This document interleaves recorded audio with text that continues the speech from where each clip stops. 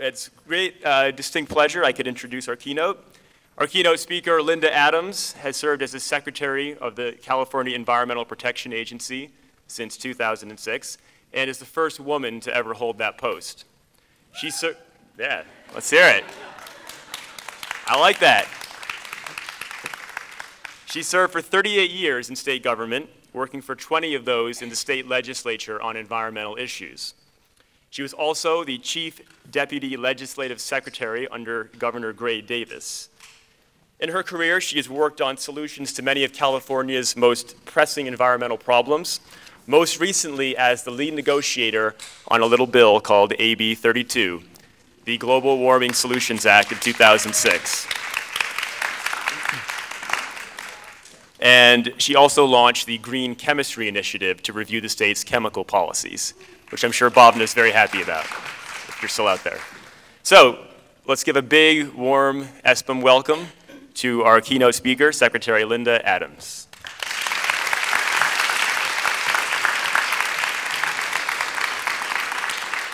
Thank you very much, Brad, and it's great to be here, and what a great crowd already. I'm getting an applause. And you know, I just want to mention this cartoon because I take it with me almost everywhere I go, and this is a Pulitzer Prize-winning cartoonist. I had to get special permission to use this cartoon, but he drew this cartoon about the time of the little scandal when the Intergovernmental Panel on Climate Change, the ClimateGate scandal, they called it, and whether it was a typo about how fast the glaciers were melting. But this was his response that we really are doing what we're doing on fighting climate change for many, many, many reasons. So I think it, you know, it illustrates many, many points, many, many reasons. Secretary of State, former Secretary of State George Shultz, you know, his #1 reason is energy independence, but everyone sees, you know, something of interest to them, why they are working on this issue. But I'm delighted to be here with you this afternoon at UC Berkeley and the Department of Environmental Science Policy and Management's Graduate Research Symposium. And in California, of course, we have a long history of environmental leadership. I think it's in our DNA. I often get asked, you know, why are we always the leaders? Probably goes back to pioneer days, but it just comes naturally to California. And of course, before there was a federal Clean Water Act or a federal Clean Air Act, California was already blazing new trails of environmental stewardship because we had our own Clean Water and Clean Air Acts, and now we have special authority under the federal laws. And of course, we're not slowing down. We've been hard at work developing and advancing climate policies at the state, regional, national, and international levels. And I've had the privilege to be right in the middle of this. As Brad mentioned, when I was appointed by Governor Schwarzenegger in 2006, I had actually retired from state service and had a wonderful year off. And as soon as he appointed me, you know, my whole career had been in the state capitol negotiating legislation. And I was just vaguely aware of this AB 32, which actually was just very close to his desk. And being a good former legislative staffer, the first thing I did was read the bill. And much to my horror, what the governor wanted, his approach, a market-based approach to reducing emissions, was not only not in the bill, but actually prohibited. So we had quite a fight to get a very comprehensive approach to reducing emissions, which includes complementary measures and cap and trade, which I'll talk about later. But with regards to Cal EPA, with the help of many talented people at each of my departments, boards, and offices, we're developing and implementing not only AB 32, but as Brad mentioned, our green chemistry laws and pesticide regulation, clean air, clean water, and clean soil. And speaking of talented people, I'm very much honored to be here among such a talented group of individuals. And based on presentations so far, it seems like this program is churning out quite a crop of talented young scientists. And I hope some of you might even consider coming to work at Cal EPA, given that science is such an integral part of our agency's policy development. We do rely on our scientific experts when developing policies in order to make sound decisions based on the best science available. We depend on the accuracy, the timeliness, the relevance, and the needed answers that they can supply. In fact, just about every policy decision, regulation that we make at Cal EPA is based on science. And we have a specific office at Cal EPA that is almost primarily made up of scientists, and that is the Office of Environmental Health Hazard Assessment, also known as OEHA, easier to say, and they help us identify the most significant pollutants, their impacts on human health and the environment, and the levels at which they pose significant risk. OEHA scientists provided their expertise during the Gulf oil spill and routinely provide safe eating guidelines for fish. Cal EPA has hundreds of scientists in various areas of expertise. Not only do they make up the majority of OEHA, but they also serve at the Air Resources Board, the Department of Pesticide Regulation, the Department of Substances Control, and the state and regional water boards. And I'll give you some of the examples of how science and policy relate at Cal EPA. We had a recent situation that you may have read about where there was has been a spike in birth defects in a small Central Valley farm worker town of Kettleman City. So I brought together all my scientists, we have doctors on staff, to seek their advice on what chemicals might be causing these cleft palates, what should we be testing for. So we looked at potential links to water, soil, air, and pesticide pollution. The Department of Pesticide Regulation provided models of pesticide activity during the formative months of these pregnancies. The Air Resources Board monitored the air in the area. The State Water Board tested the tap water and the canal water for arsenic and other pollutants, and the Department of Toxic Substances Control tested the soil for contamination.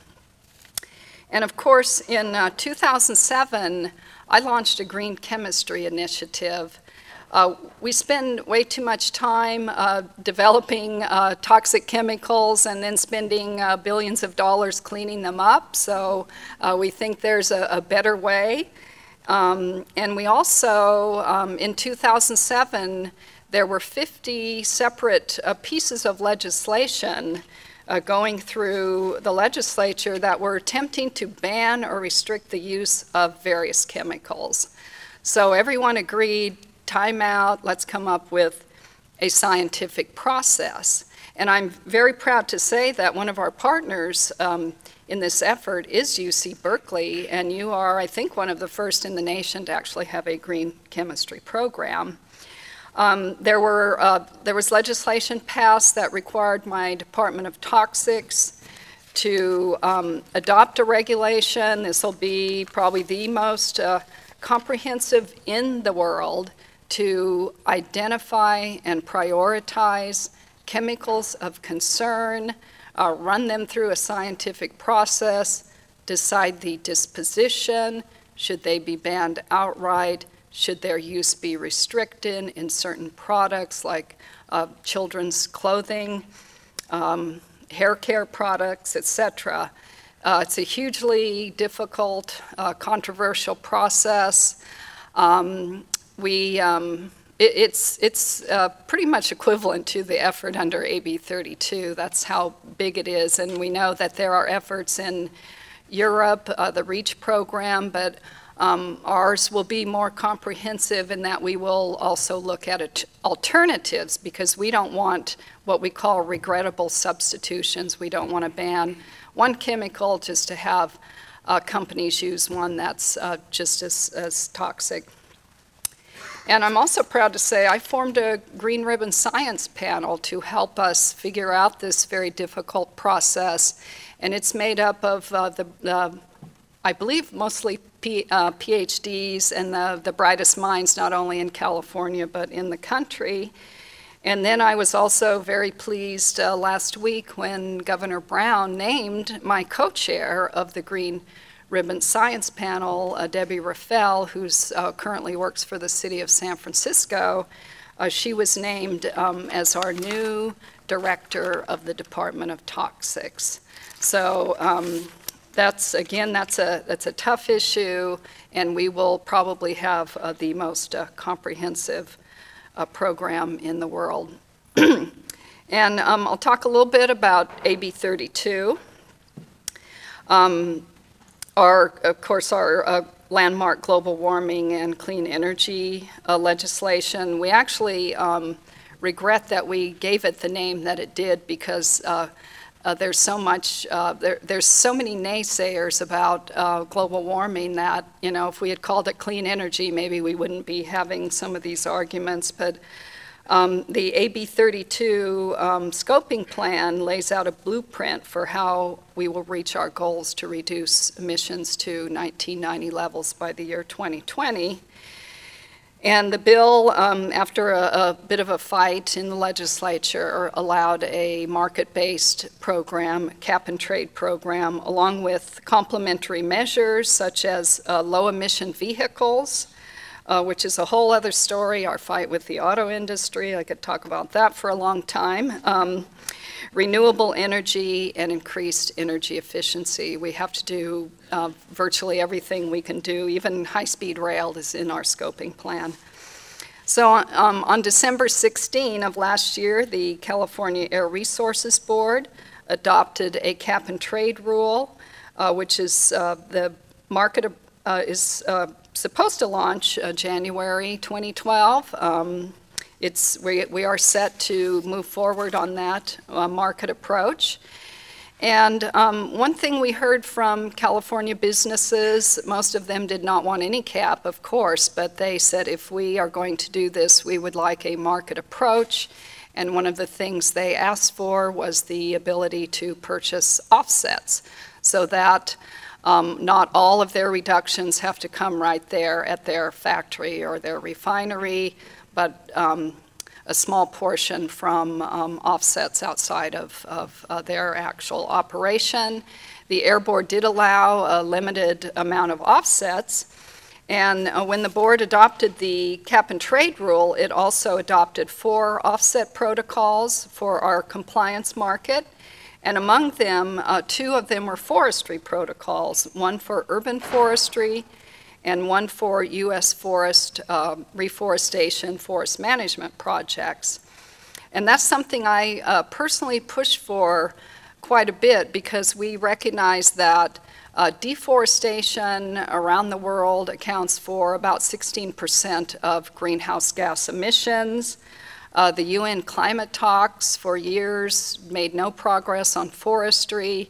You know, so thinking internationally, that's something that I pushed us to be involved in the forestry issue. So the forestry protocols recognize that as long as trees are growing, they remove CO2 from the air, transforming it into carbon and making use of it to build living matter, leaves, stems, trunks, and roots.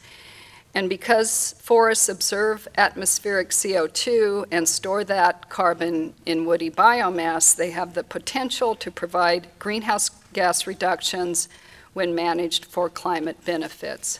We already have over 100 forest management and reforestation projects submitted for approval as offsets, and those are projects all over the United States so that PG&E and Chevron can reduce a very small portion of their emissions through investment in forest management. And in addition to U.S. forestry projects, we are also venturing into the international carbon market in the area of forestry. This is hugely controversial, so we have to make sure we do it right. In support, so I say tiptoeing into the international market, and working with groups like Conservation International, Environmental Defense Fund, the Nature Conservancy, we identified some key states, one in Brazil and one in Mexico, that are leading on the RED program, reducing emissions from deforestation and forest degradation. And we have signed an agreement with those two states, Chiapas, Mexico, and Acre, Brazil, where they potentially will become pilots for our international carbon market. So we have a working group made up of many of those NGOs and government officials to present to the Air Board later this year or early next year a proposal so that these projects may come into the market as soon as 2015. There's a huge amount of interest in the UN. Like I said, they've had a lot of trouble dealing with forestry. The issue of even a market-based approach is controversial, but many are crying out for a private investment in this area, so we're very excited about the potential. So those will be, like I said, model projects. So as we continue to implement AB 32 and look at specific greenhouse gas reduction projects and how they fit into a statewide, national, and international greenhouse gas accounting framework, here's where the science is especially important. We need to ensure that all reductions achieved are real, permanent, quantifiable, verifiable, and enforceable. And we rely on the science to provide reduction and emission calculation methods, to identify procedures for project monitoring, reporting parameters, and verification.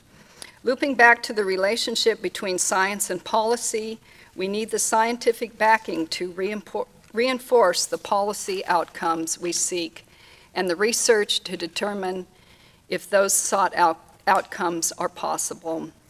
And we need those answers from the scientific community in a timely manner so we can make the best decisions that are based on sound science. So I think overall the key here is more communication and more connectivity between the two parties, scientists and policymakers, so that science can be more informed as to what we need, what policymakers need, and where we're going next, so they can provide those answers and start research ahead of time, which would aid in our timeliness to create solutions. It's all one continuous cycle. So we at Cal EPA certainly value scientists for the role they play in helping us develop sound scientific policies that protect human health and preserve our environment. And we want to continue to work together to expand our knowledge of each role that we play and in what ways we can work together. So thank you again for inviting me here today. Best wishes to you in your future endeavors, and I'd be happy to answer some questions if you have any. So thank you.